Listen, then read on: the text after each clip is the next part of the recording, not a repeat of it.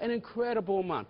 Let me tell you a story. You want to hear a great credit story? Of course I do. I got a great credit. So we invested in the Bank of Ireland, okay? The Bank of Ireland, and we bought their bonds, subordinated bonds. And the Bank of Ireland said they were having equity guys invest in the Bank of Ireland, and they wanted to cram us down, okay? And we said, no, you can't cram us down because we'll buy the equity. So we took them to court. What, they thought you were just a debt guy? They thought, well, we go to, we'll play the game. So we went and, we were going to go in English and Irish courts to fight the Bank of Ireland and fight the Irish government for that matter.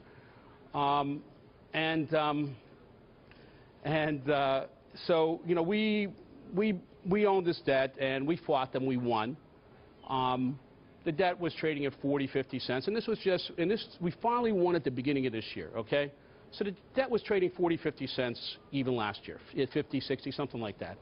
So the Bank of Ireland this year goes and issues a new issue of the same debt, same coupon debt, maybe 2 years shorter, okay? So they issued this debt at par, I don't know, it was a month and a half ago.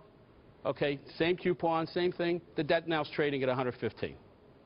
Okay, this is a company. This is a company and a government that want to cram us down. And they came in here and we bought it. Now the only reason it's worth buying is because we fought it and we won.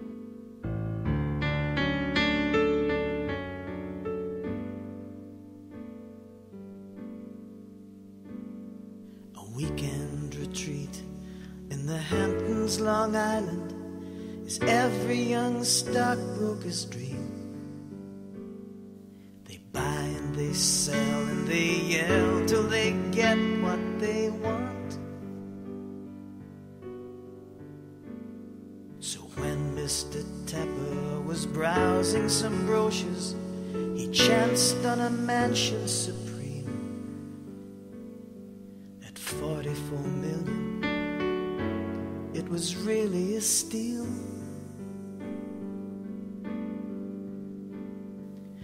When Mr. Tepper looked out at the sea, a sand dune obstructed his view.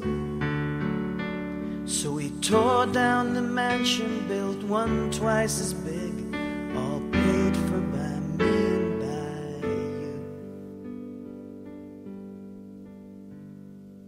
The view from my mansion, it's not so appealing. Some skeleton houses are washed away road, and the government says Mr. Tepper must get what he's owed.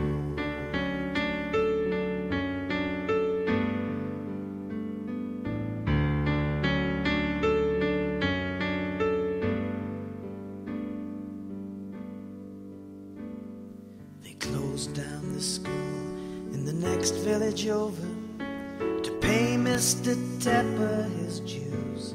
The government said it wouldn't be nice to refuse.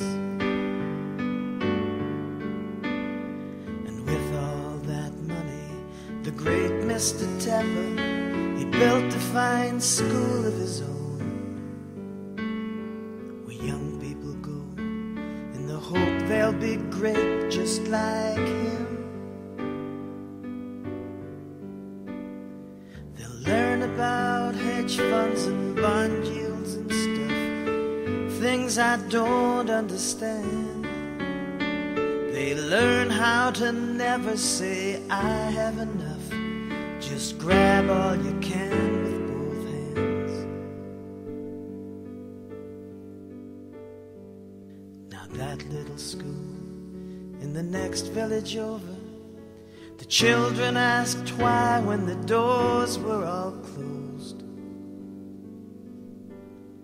And the government said Mr. Tepper must get what he's owed.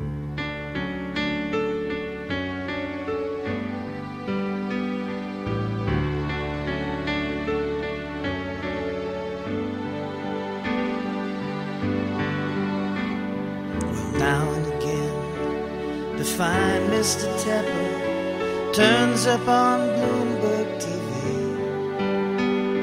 He'll talk of the Steelers, he might even sing you a song. Where are the might show some respect, a glimmer of guilt for 1,000,000 lives wrecked. Not Mr. Tepper, he'll brag and he'll boast all day long of great credit stories of playing the game, of annexing countries with ease, how he and his army just won't be crammed down, how people are brought to their knees.